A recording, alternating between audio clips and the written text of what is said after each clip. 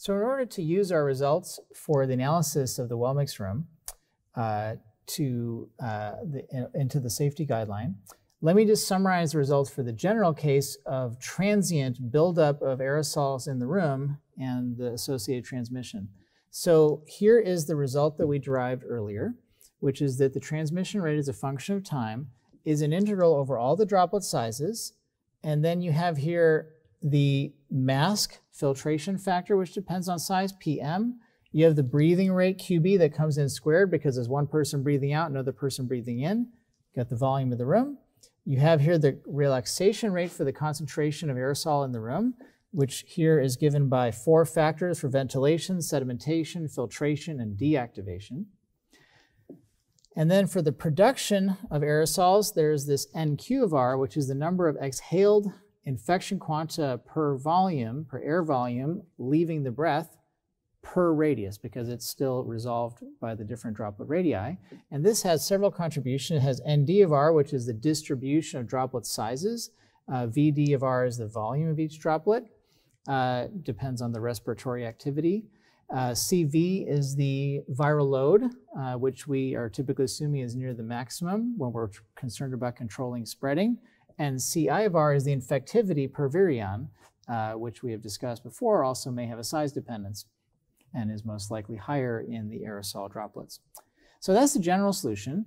And the safety guideline we just discussed has in it the time average beta. So beta with the 2 brackets, which is the integral in time of beta divided by the time, tau.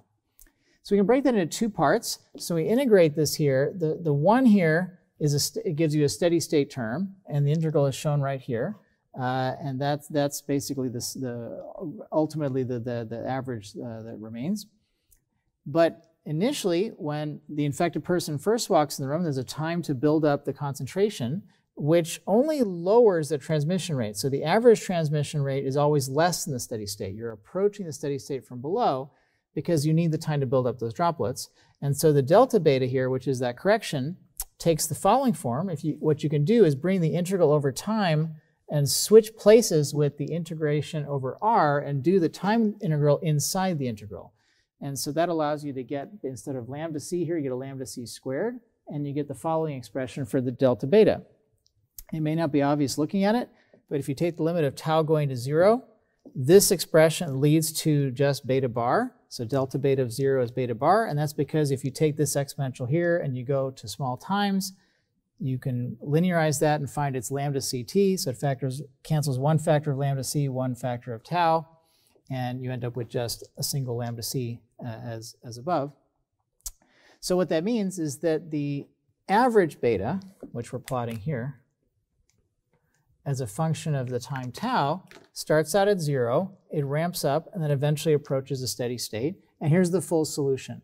So all the information that we've talked about before in terms of filtration, sedimentation, other phenomena in the well-mixed room are all included in this framework and can then be put into the safety guideline to derive a general safety guideline that has all of the physics that we want in there and allows you to define a safe occupancy for a room.